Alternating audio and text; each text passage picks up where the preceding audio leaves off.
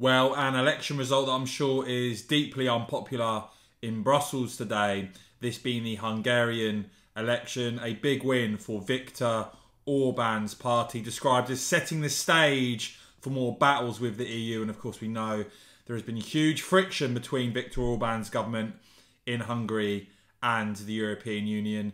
Orban recently, of course, Hungary coming under huge criticism for being too close to Putin, too soft on Russia after the invasion of Ukraine.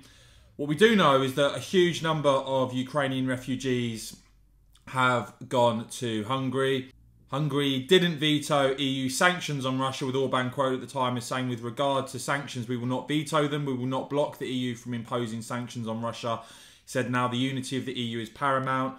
Orban also allowing NATO troops into Hungary, but on the other hand, banning weapons from going to Kiev, banning the shipment of weapons and lethal equipment to Ukraine, and also opposing a ban on Russian energy imports, with Orban quoted as saying, while we condemn Russia's armed offensive and we also condemn the war, we will not allow Hungarian families to be made to pay the price. Now, Ukrainian President Zelensky, who I think has been an inspirational leader, actually addressed Hungary recently in a speech saying, I want to stop here and be honest once and for all. You have to decide for yourself who you are with. But look, in terms of the actual result of the election yesterday, we saw with nearly 100% of the vote counted, Viktor Orban's party win a 2/3 parliamentary majority. And in his speech, Viktor Orban hailed the win over the overwhelming force of the left at home, the international left all around us, the Brussels bureaucrats, the Soros empire with all its money, the international mainstream media, and in the end, even the Ukrainian president.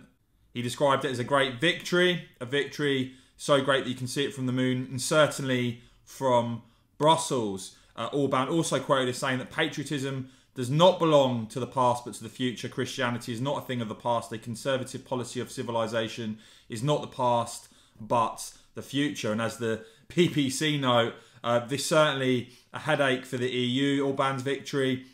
Also saying there that you could almost hear the collective thud of EU hearts sinking last night. So look, a big election victory for Viktor Orban's party, guys. Let me know what you make of that in the comments below. As ever, I will keep bringing you all the very latest on this and more. So please do give this video a quick thumbs up. And of course, as ever, thanks for watching.